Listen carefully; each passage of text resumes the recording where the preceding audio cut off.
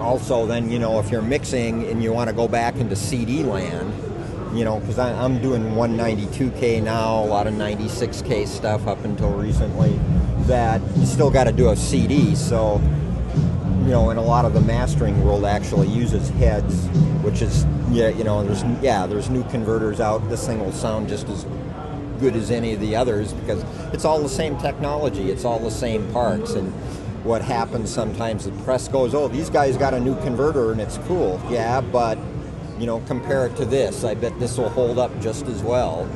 A friend was telling me he compared the D.A in this to a $16,000 D.A that somebody's building, and said the sound was so different.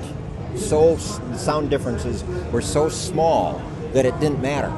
You know, $3,500, $16,000. It's like there wasn't enough difference on the $16,000 device to even consider it.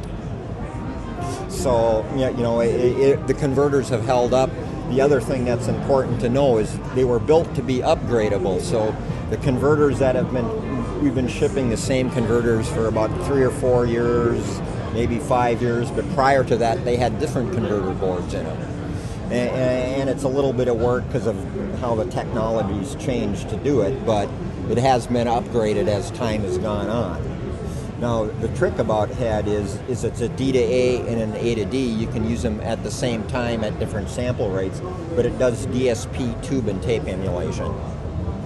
The tape emulation is different than Phoenix, it's different than the Avid Heat thing, but it allows you to warm things up, get away from digital sound. You know, it gives you flexibility. The converter can be clean or color.